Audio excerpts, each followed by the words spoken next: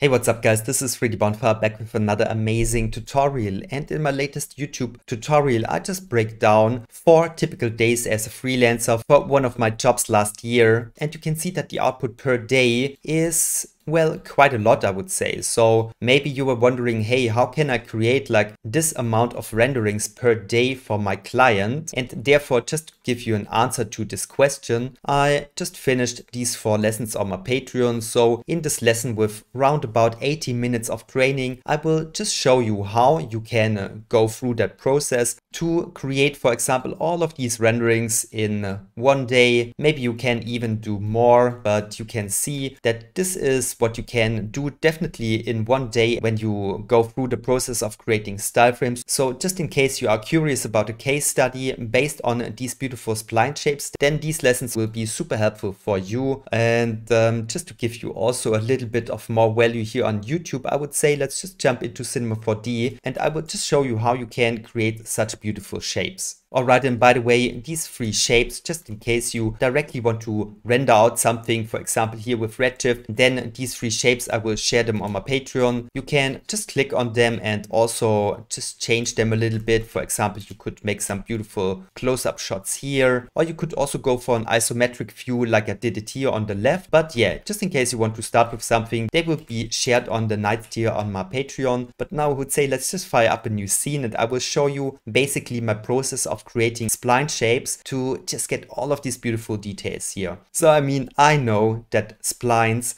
are not the most trending topic in 2024, okay? But if you take your job as a 3D artist seriously, then you should know how to work with splines, alright? So this knowledge will come handy all the time. And yeah, you basically create splines and extrude them and then create beautiful shapes. And this is just part of the process, alright? So you have already seen me taking the spline tool here and just go into the scene and create a shape like this one, for example. Just be sure that when you click and you drag a little bit, then you make a round curve, but this is something that you don't want to do. So I want to just click, click, click, click, and just really want to have these ones as hard interpolated points. All right, then you get something like this one. Of course, now you could go over here and say, hey, this one is a B-spline. So you could do it like this one, but you could also, if you just want to have a little bit more control, you could select one point, right click, and then go to chamfer, click and drag. You can see this one is changing a little bit. Just go over to the radius and increase this one to a shape like this one. Now you can select the next point, click and drag, give it a custom chamfer like this one. And you can see that I will basically do this for the whole shape here. And the benefit of doing it like this is that you can really make all of these shapes custom like you want to have it. So just do it like this one, and maybe this one will have a little bit of a bigger chamfer, so you could do something like this one. All right, there you have your beautiful shape. You could also press KK for the knife tool and do 2 cuts there, press spacebar to get out of it. You could do the same thing again, make